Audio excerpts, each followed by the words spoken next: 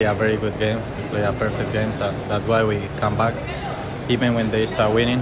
So second half, I think we come to very calm, like totally different way. So that's why I think it's our fault. We need to improve that, so this cannot happen in the next game. I think that's a game situation. We have very good players where we can create so many situations just in the middle of the game, or we can also have a good players like can do a very good set pieces. We have Paulo like a very good left foot, so we have also very tall players now with very good defenders, very good players like they can go high and they can win the ball. So that's also a positive thing. So we can create so many chances and try to score as many goals we can.